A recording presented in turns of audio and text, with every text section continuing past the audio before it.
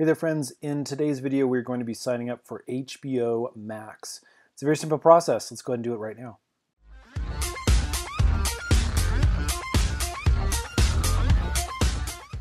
So I'm going to be signing up for HBO Max using my computer. You're currently looking at my computer browser. This is actually the easiest way to do this. You can go through an app on your TV. The problem is unless you have a keyboard attached to it, it can be really monotonous to try and type in all your information. So I'm going to sign up using my computer, and then we're actually going to download the app on my TV and watch it that way.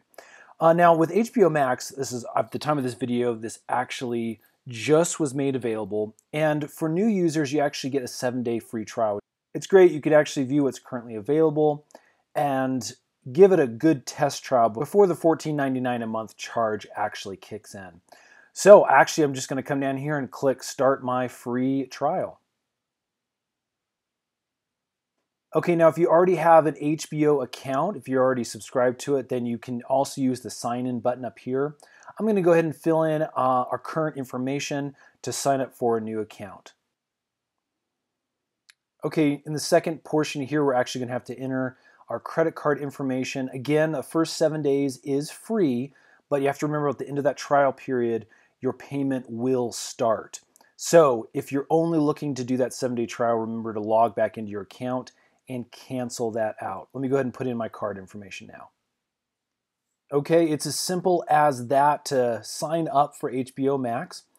And what we can do now is actually download the app onto our TV. We have a Roku TV, and so we just go to the App Store and we can download that specific app for HBO Max. I'll show you how to do that here in another video. For now, let's just go ahead and click the Let's Go button. So our first screen here is actually where we're going to be setting up profiles. Again, I'm just going to keep it on single profile at this time. If I wanted to add another profile, let's say for potentially my wife.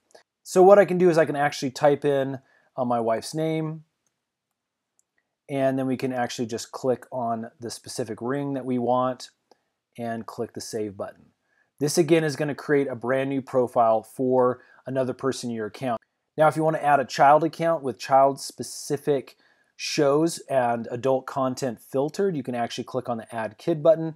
Now at this point you create a PIN, and this specific PIN is actually just again to add a layer of protection, password protection, so that children do not watch things you don't want them to. In this case I'm just going to type in a really quick password here and click the next.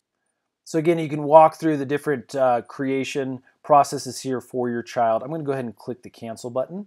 And let's go ahead and just go into my specific profile.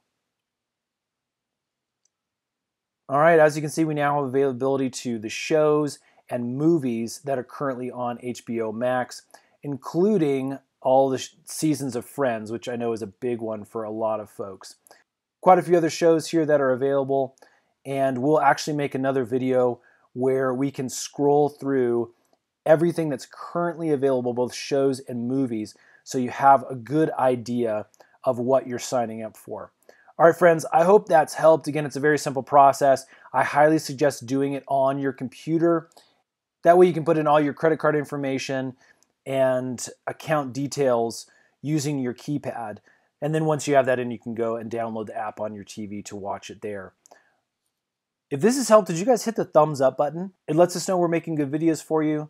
And you might want to hit the subscribe button because like I said, we got a lot more HBO Max tutorial videos that are coming up really soon. Thanks so much for watching.